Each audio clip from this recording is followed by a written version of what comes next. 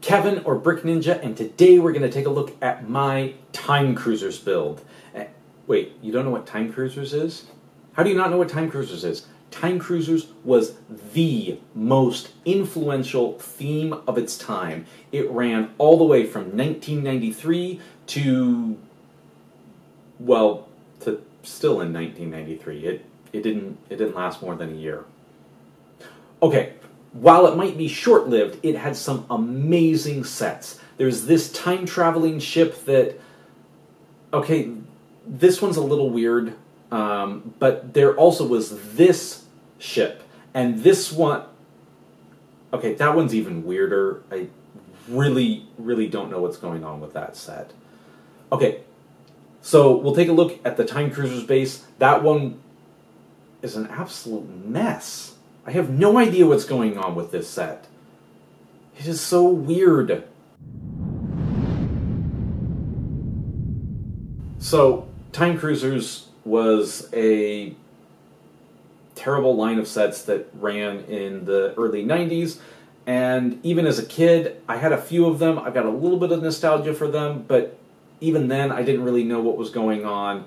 It was these people, supposedly, they traveled through time, but all they had to show for it was a bunch of hats. There was a bunch of, like, castle hats, and then some sci-fi hats, but it was just kind of a mess. So, I decided to do a Time Cruisers build because Brick Central had a contest where you were supposed to submit a photo, and it was to depict or involve a build relating to one of LEGO's classic themes. So my original plan was to do Dragon Masters because I love Castle and I really liked the Dragon Masters sets as a kid.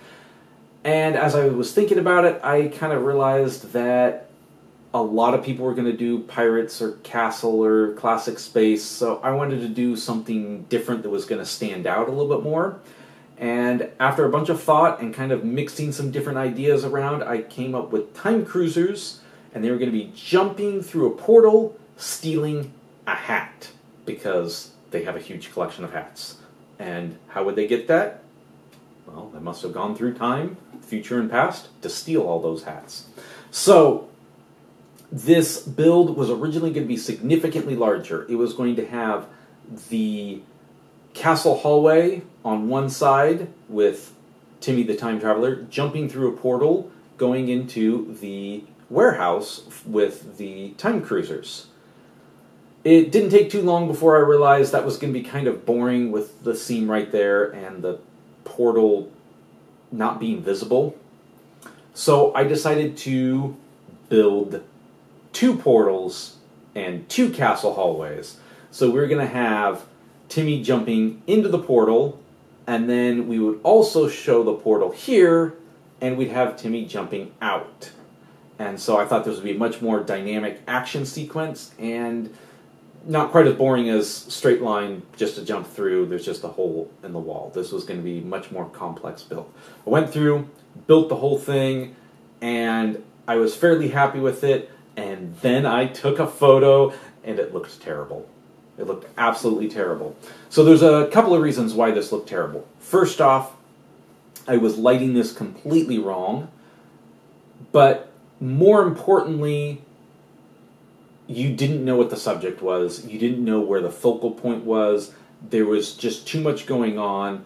And then I guess the third reason why this was going to be absolutely terrible was I was going to have to crop it so it would be super narrow and really long, and that just would not present well on any platform and just wasn't going to be that great. So I was very frustrated, but eventually I resigned myself to, well, this isn't really going to work, so let me try it with half the build, just in the warehouse, looking through the portal into the castle hallway. And so I took some photos, and it still looked terrible. I mean, you knew what was going on now, but it still looked really bad. So I was quite a bit discouraged at this point, and it looked bad because I, in my mind, was going to do realistic lighting, and so that meant a well-lit warehouse, and then the hallway with the castle scene was going to be lit just by the torches, and it was going to be kind of dark and gloomy, and so you'd see the contrast of the lighting. But it wasn't interesting. The whole photo just looked flat and boring and uninteresting, and I did the entire build in less than a day.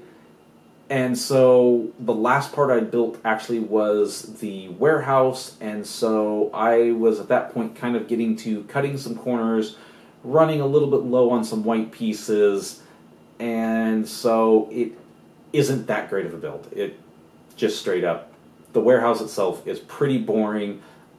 I like the portal build, I like some of the other stuff, but the warehouse itself was pretty boring, and I took well-lit photos, and you could tell that it was boring, and it looked flat and uninteresting. So I don't remember exactly what led to this, but eventually I decided to try to reverse the lighting, having the castle hallway well-lit, and then having no lights on in the warehouse, and suddenly it looked so much better. You could instantly tell where the focal point was to me jumping out of the portal. So I went through and I redid some stuff for the new type of lighting. I built up a support in the back for a flashlight to make the edge of the portal really glow.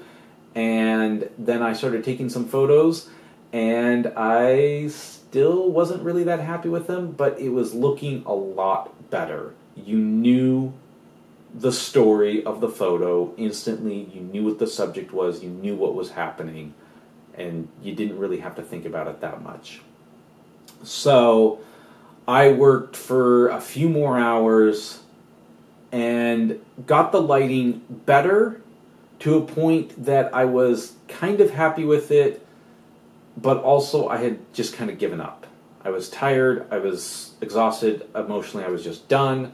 So I got some photos, they were decent, but I wasn't thrilled with them, but I figured they would work.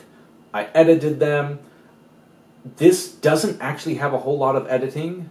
Mostly all I had to do was brighten up the side characters, add a little bit of saturation in them so they stood out a little bit more, so you could see Dr. Cyber, so you could see the scientist lady, so you could see the pile of hats, so they weren't just completely swallowed up in shadow. But beyond that, everything else is just lit practically naturally with the flashlight, and I had a blue light in my room that was shining on the build to kind of give that blue glow from the portal within the room. The actual rim of the portal is all lit up with the flashlight in the hallway. It just shines on those pieces and really like sparkled and really worked a lot better than I actually thought it would. So I didn't need a whole lot of Photoshop work, but I spent some time, photoshopped it, dropped it into a chat, sent it off to my friends, and I was very frustrated and just kind of done with the build, but they loved it. They really liked it. I got a lot of really good compliments about it, and on something that I was done with and I had given up on, I saw that people really enjoyed it, and it kind of gave me that extra push, that extra motivation to go back and improve on it some more. So I spent another couple more hours adjusting lighting, trying a few different things, retaking the photo 4 or 5 times, and eventually I got one that I really liked, and it still captured all the stuff from the first one, but the lighting was cleaner, crisper, particularly in the blue area. On the original one, the blue area was kind of muddled with some tinges of green and yellow, but on the new one, it was pretty much just blue, and it looked a lot better, a lot cleaner. So this was a really interesting project to work on because I loved working on it, then I hated working on it, and in the end I loved working on it. Overall, I loved it. But also, the vision I had in my mind was completely different than what the end product was, and yet conceptually it was basically the same. While the final product was going to look different, the concept was the same, the atmosphere, the mood was the same, but the design and the look was very, very different. So I was really happy with the encouragement that I got with my friends. So if you are working on stuff, send stuff off to different people, get their feedback. It can be absolutely instrumental. Usually they'll come back with, hey, I don't like this. This is something that you need to fix. The other thing you can see here is we look at the first photo and then the last photo, just the absolute difference that lighting can make. Obviously it's lit completely different, but the first one was so flat, so boring, and the last one is so dynamic and a lot more interesting. And honestly, it really focuses your eye on what the main subject of the photo is and kind of hides the boring, less interesting parts of the build. So if you've got a build that isn't that amazing, sometimes you can still get a really good photo out of it if you light it in an interesting way. So never underestimate lighting, never underestimate the importance of feedback, and don't give up. Keep going back and trying stuff again and again, because like I said, I took the main photo 20, 30 times, kept trying, and kept changing, always changing stuff until I got something that I like. But anyways, I hope that you've enjoyed the look at this build, and until next time, Brick Ninja out.